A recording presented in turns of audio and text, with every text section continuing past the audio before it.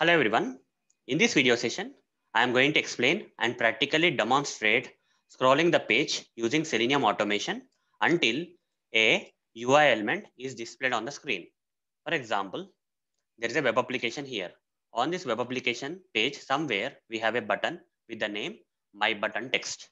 Now, by default, when you browse this application, there is no button that is having the name My Button displayed on the screen by default. But if you scroll down a bit here, you see there is some button with the name My Button.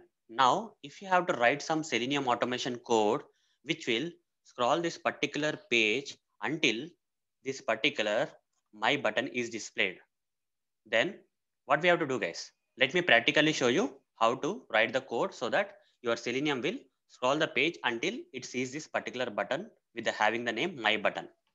So here is some sample automation code, guys, which will open the Chrome browser, maximize the browser, and open the application URL like this. By default, the application screen will look like this. Now, when you browse it, the application screen will look something like this. Now, guys, we want the Selenium to scroll until it sees this My button. So how to do that? For that, first of all, we need to cast this driver with JavaScript executor, guys. JavaScript executor. JavaScript. JavaScript executor is a interface in Selenium. Using this, I am going to cast this driver, and as a result of casting, we'll get this JSC over the mouse, create local variable, JavaScript executor. Like this, we have to write the statement, guys, over the mouse on JavaScript executor and import this from Selenium. Now, using this JSC kind of thing, say dot, and we are going to execute some JavaScript code. Okay, why we have written these two lines? For executing the JavaScript code we have written. So when I say jsc.execute script, then this particular execute script command can execute any JavaScript code that you provide. Here, in place of the argument, you see there is an argument here. In place of this argument, we can provide the web element, guys.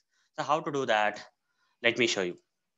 So here, in place of the argument, I want to provide the web element of this particular web element, that is this one. We need to scroll until this My Button is displayed on the screen. So inspect this My Button. So it has some ID, copy this ID. And here say driver dot find element by dot ID, provide the ID of that, ID attribute value of that My Button. Now let's create the web element like this. Return type of the find element is web element. So this is My Button. This is My Button web element. Hover the mouse on the My Button and say create local variable. Now copy this My Button and paste here.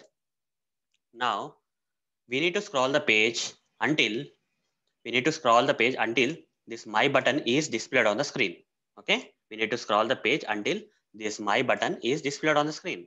For that, we need to write some JavaScript code here. Here in the double quotes, we are going to write some JavaScript code. The first thing is we'll be writing like this: argument of 0.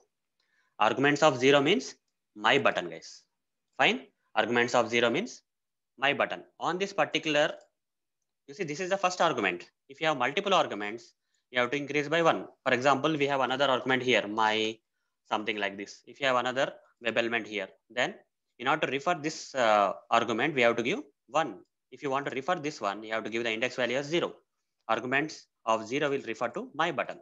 Since we don't have any other arguments, I will remove this. So in order to refer this My Button web element, we need to give arguments of 0 index.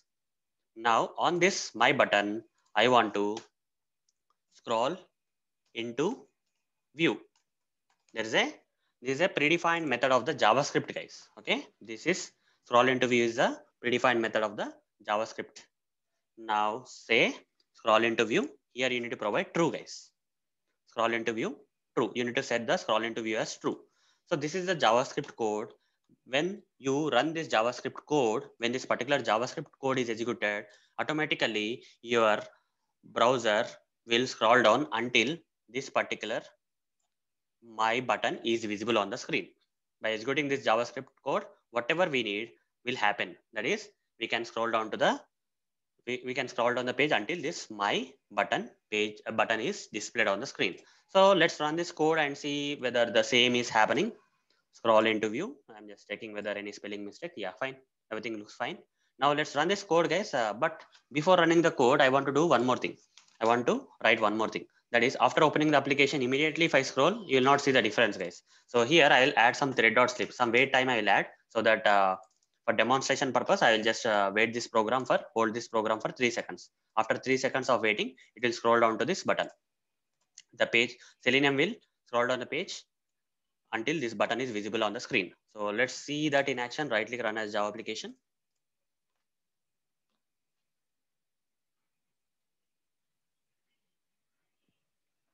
You see it will open the application in the browser, and you see by default the screen is at the default screen level. You see after 3 seconds the scrolling of the page automatically happened until this my button is visible on the screen.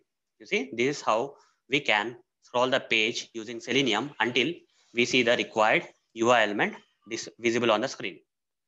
So hope guys you understood how to scroll the page until you see the required UI element on the page using Selenium automation code. So that's it guys. Thank you. Bye.